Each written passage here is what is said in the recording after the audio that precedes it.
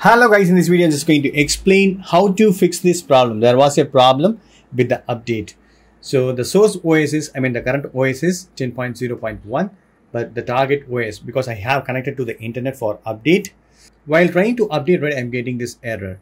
If you're receiving this issue again and again, so what you need to do is first, you need to go to skip and stay offline. Even if you try again, right, you'll be getting, even if you choose try again, you might be getting this error. So if you're getting this error continuously, just tap the skip and stay offline. Now we are going to reset and it will not be affecting our apps and games. So for that, right, you need to go to the settings, go to settings and then go to system and then move to console info. So here, right, we need to tap this reset console. So I'm going to tap it, reset console. Here you can see these options: reset and remove everything, reset and keep my games and apps. So I'm going to reset and keep my games and apps. So I'm going to tap that. So here, right, don't connect with your computer. Just tap this continue without connecting. If you choose connect, again, you might be having the same problem. So I'm going to choose continue without connecting. So one thing you have to understand, you need to take backup.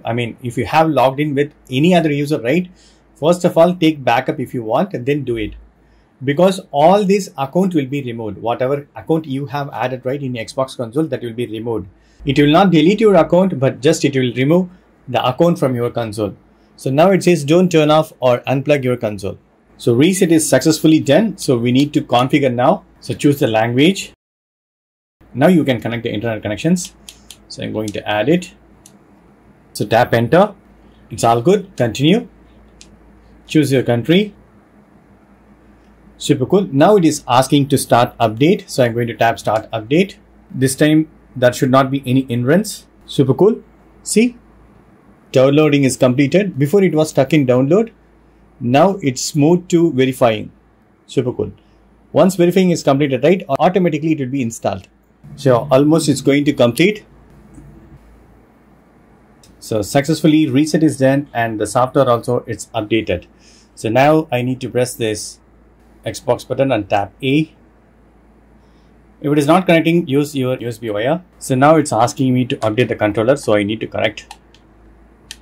Okay, it's connected. Then tap A to update the controller. Applying update. Controller update also is completed. Super cool. So now we can remove the wire. Tap A to next. So we need to sign in.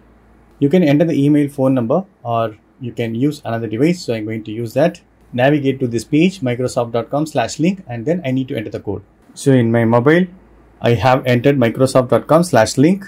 Then I need to enter this code. Code is enter, then next. All done. So once, right, I have entered the code, automatically Xbox also is connected. Super cool. So next and next. You can apply the settings. And then if you want, you can link it or you can skip this. I don't have one. Continue.